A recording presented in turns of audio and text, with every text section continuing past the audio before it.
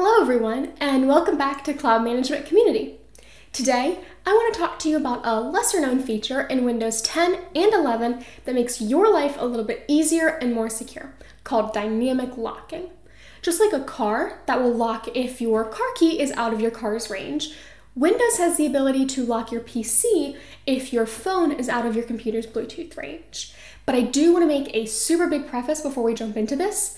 This should be used as an extra layer of protection and security, not your default. Most phones nowadays have a 10-meter long Bluetooth range, which is around half a tennis court. However, in practice, I actually found that it was at least a tennis court before my phone would disconnect. So this is great if you think you forgot to lock your device before you went to lunch, or you're having a conversation with a coworker that turned into a whole meeting, or you want an extra layer of security like, oh no, did I forget to lock the front door? That kind of thing. But it shouldn't be used as your default.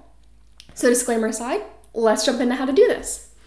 The first thing you want to do is connect your phone to your computer's Bluetooth, just like you would a headset or a mouse.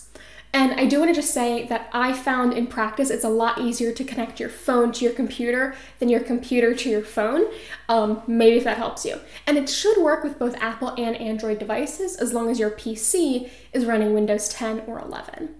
Once you've done that, you want to go to the Start menu, and then to Settings, Account, and then under Sign-in options, you want to look for Dynamic Locking. From there, you want to click the checkbox that says Allow Windows to automatically lock your device when you're away. Now you're all set. Okay, so you've gone through the motions, you've set that all up, and you're standing at the end of your street looking crazy, trying to see if this dynamic lock actually works, only to come home and find your computer didn't lock. Let's troubleshoot that one. So the first thing that might be wrong is your computer could have actually had Bluetooth connections disabled by your company if you're on a corporate device. But if you've made it this far, that's probably not the case.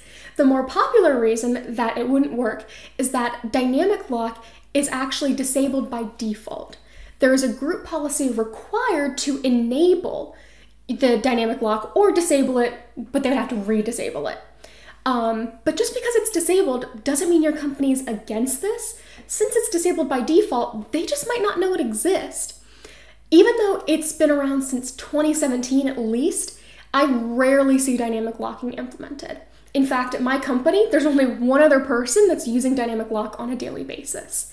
So we'll go ahead and leave a link to the Microsoft documentation in the description box below so that you can send it to your system administrator, or if that's yourself, you can have easy access to it, to see if maybe they are willing to actually enable this for you. This is an awesome security feature. It's worth a shot to send it to them.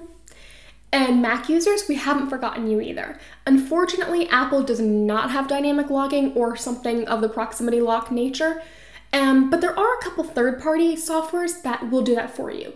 But I don't want to sit here and recommend something that I personally haven't tried and vetted, especially because this could be a security risk. There are malicious apps out there. You know that, I know that. I just don't want to recommend something that I personally don't know a lot about. But they do have hot corners that you may have heard of. And so hot corners are basically a shortcut. Each of your four corners has the ability to do that. You can do things like quickly do a sticky note, or I think now they call them quick notes for MacBooks and iPads. You can access the notification center or lock your device, which is what I use them for. So once you enable that locking corner, all you have to do, shoot your mouse over to that corner and boom, your computer's locked. And I will leave a link in the description below for the Apple documentation as well in case you're not familiar with hot corners. But it's super easy and it's more convenient than having to go to the Apple Start menu and lock your device from there. So I do hope this was helpful and perhaps showed you something that is a cool feature that I think way more people should be using. Like I said, all of the documentation will be in the description box below. And while you're down there, why don't you give us a like and subscribe? It really does help us out. And we look forward to seeing you for the next video.